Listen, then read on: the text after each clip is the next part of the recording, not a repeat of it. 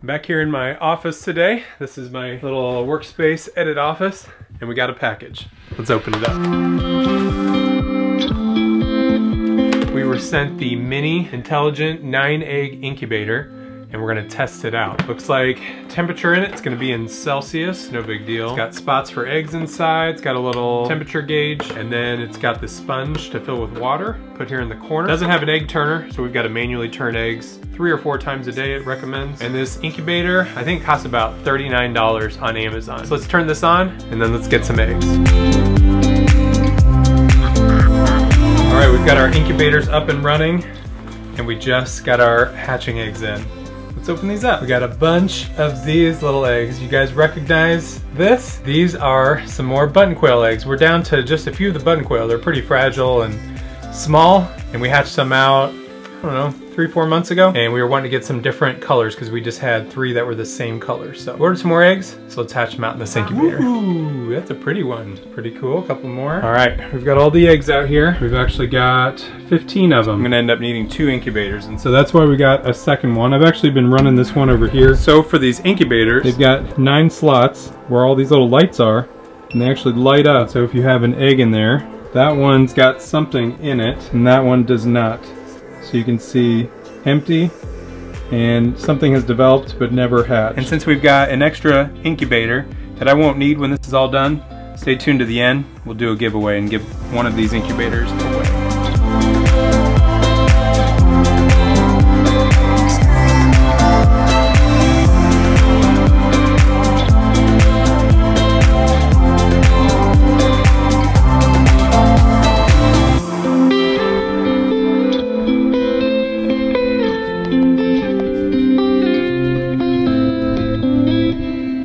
Alright, I'm going to take you through my daily routine with what it takes to get these eggs to hatch in this incubator. So the first thing I need to do is set the temperature to the right temp. I've got to crank it all the way up to get the heat right. So I turn the heat up all the way, and then I keep another little device to be able to keep track of that. I need to fill this sponge with some water. We're going to do that twice a day. And then we've got these little reservoirs here that we can put some water in. And they're a little too big to just pour cups of water, so I use this little syringe. The last thing I need to do is rotate these eggs. About 3 or 4 times a day, as many times as you can, maybe at least at breakfast, lunch, and dinner. I need to rotate these eggs. The main purpose of that is to make sure that heat gets to all sides of the egg. But the coolest part about this incubator, there are some incubators that candle eggs, but I haven't seen any others that candle every single egg when you hit the light. So the next thing I want to do is show you what it looks like when I turn all the lights off and you see one of these eggs develop over the course of 16 days.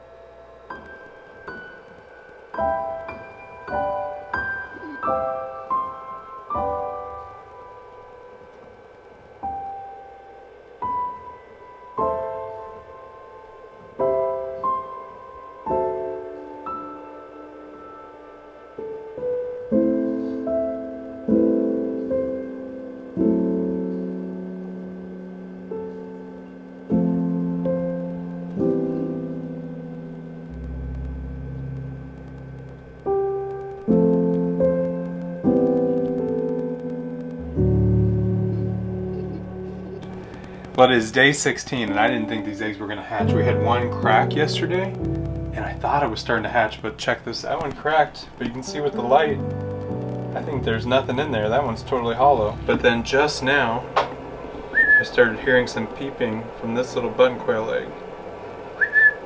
I'll keep filming and see what happens.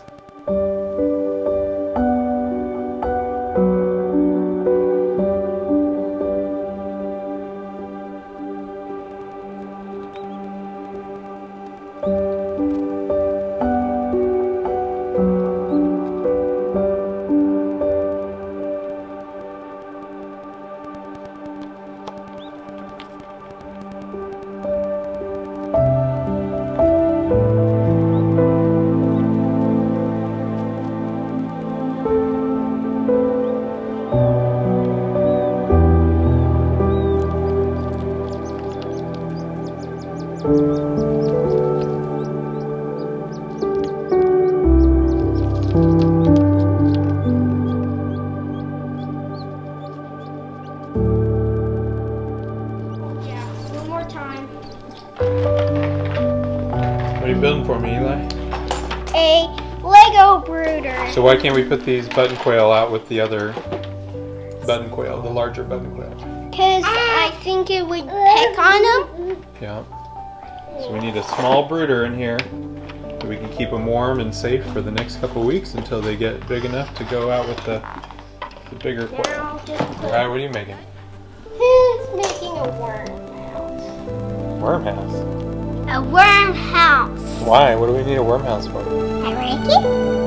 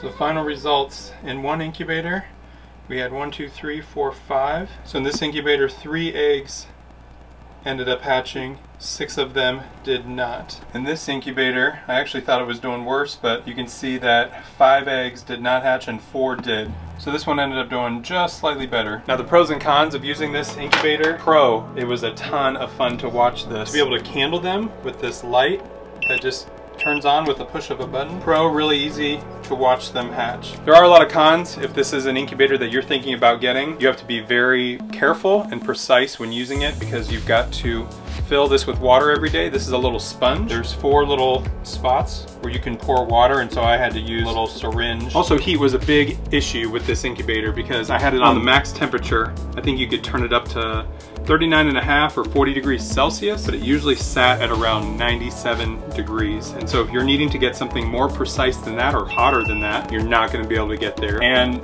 the biggest con for me was that the water was accessible to the birds. And I actually had one of the quail hatched right here. The water reservoirs are right here, and it actually put its head in there and I didn't realize it, and it ended up drowning. Hadn't fully gotten out of the egg. I had watched it hatch, and then I wanted to let it get out to dry off, and I came back and checked on it a little bit later and it had drowned in the water.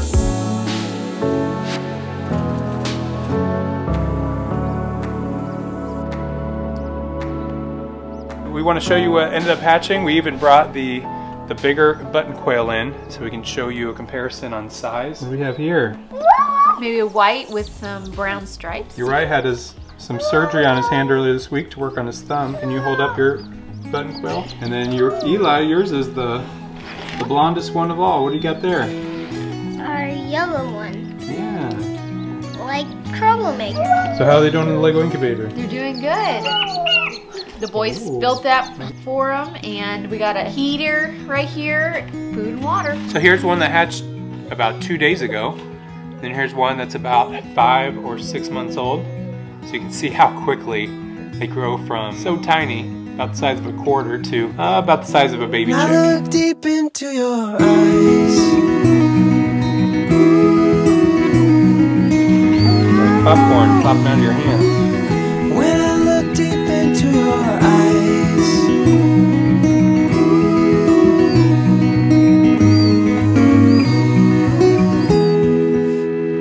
Thank you to Skillshare for sponsoring today's video. Skillshare is an online community with thousands of inspiring classes for creative and curious people. Explore new skills, develop existing interests, and get lost in creativity.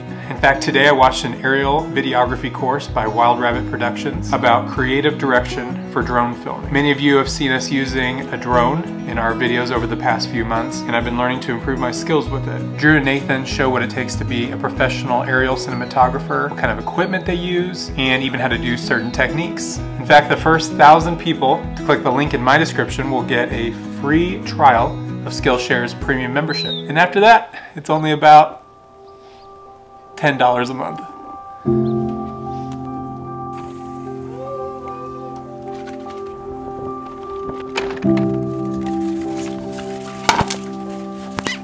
Here's our beautiful female. We'll put her back in. She's our only other female right now. Here's one of our males. We've got 2 males left. We had about 7 or 8 button quail when they initially hatched, but they're so fragile.